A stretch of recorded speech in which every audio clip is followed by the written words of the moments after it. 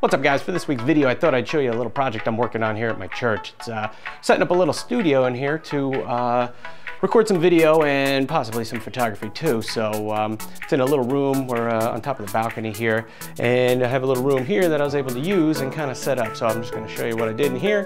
Figured you know, maybe it'd be helpful for people who are trying to put together a little studio.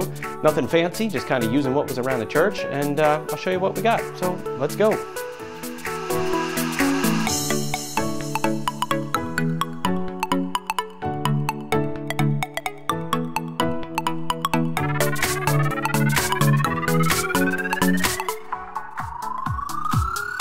All right, so coming up, it's a few steps up, not a big room in here, but what I started with was really just a backdrop over here.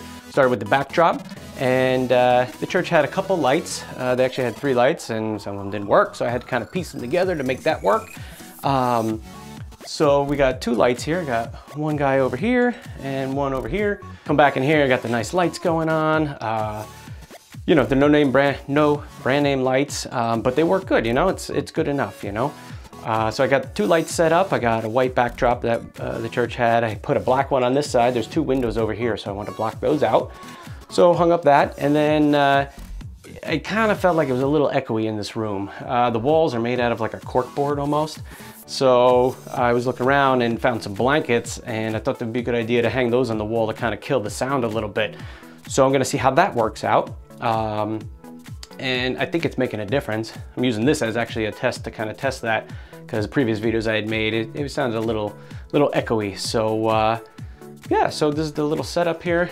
You know, you can kind of see over here, you got the lights, what it looks like from this angle here. And you know, a little studio trying, 1, practice my skills, and 2, help out my church. You know, something fun that I like to do, some skills that I have. And you know, I think it's somewhere that I can help out, and something that I enjoy doing.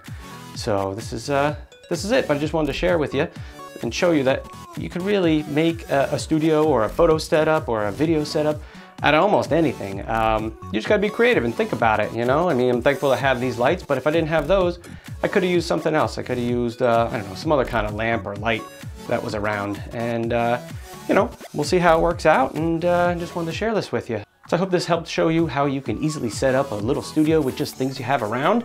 Nothing fancy. I did have these lights, but even if you didn't have those, you could find some other source of light. That's about it in this room. So thanks for watching. Appreciate you taking the time to stop by my channel. If you like Photoshop, Lightroom, and photography, consider subscribing to my channel. I try to release a new video every week.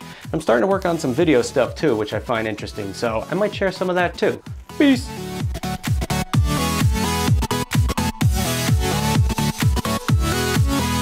So subscribe over here, or watch some more videos over there.